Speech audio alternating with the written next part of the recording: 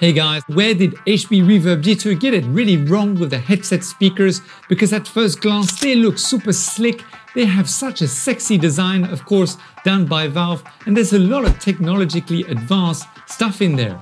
First of all, the VR headset doesn't produce any outside noise, which is not going to disturb anyone when you're in VR, regardless if there are other people around you.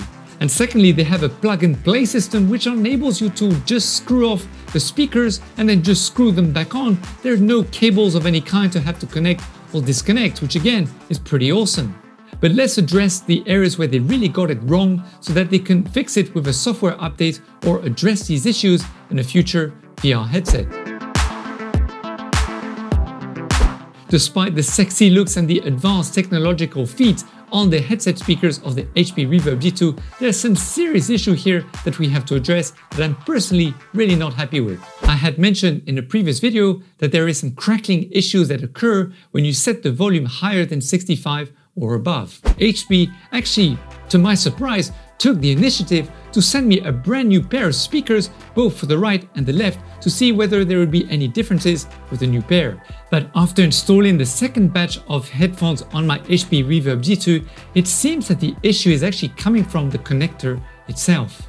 This is because I noticed that after I fiddled around with the screw a little bit more and I just tighten it a bit more, then the issue seems to go away, even though when I do crank up the volume above 65 or 70, well, it seems to occur because I have to move the speakers up and down, which again is going to untighten the screw at that area.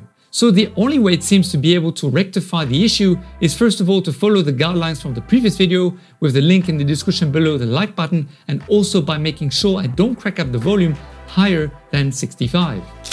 I really hope that this could be addressed via a software update, because honestly speaking, having to have the volume lower than 65 really dampens my immersion in VR, and the fact that there's crackling going on, I really wouldn't be a happy camper if I had spent hundreds of dollars on a VR device having this issue occurring. The other area that I believe HP really missed the mark here is the ability to plug in headphones onto the actual VR device itself. So this limits people like myself, for example, to have to use wired earbuds or headphones. And let's not forget that most of us don't do sims. Most of us actually use apps like Half-Life Alyx or Population 1 or do a lot of VR fitness, which means we're standing up about 3 meters away from our computer, crouching a lot, picking things up, and all these kind of movements with our VR headset. So when we're standing so far away from our computer, that means we have to use extended cables, which again hinders our immersion in VR and also makes it unsafe. If you have been using Bluetooth headphones with your HP Reverb G2 connected to your computer, please let us know if you had any issues of any kind in the comments below. So please, HP, as much as the VR headset and the headphone speakers look super sexy and there's tons of advanced technology in there, we really need you to address these as soon as possible.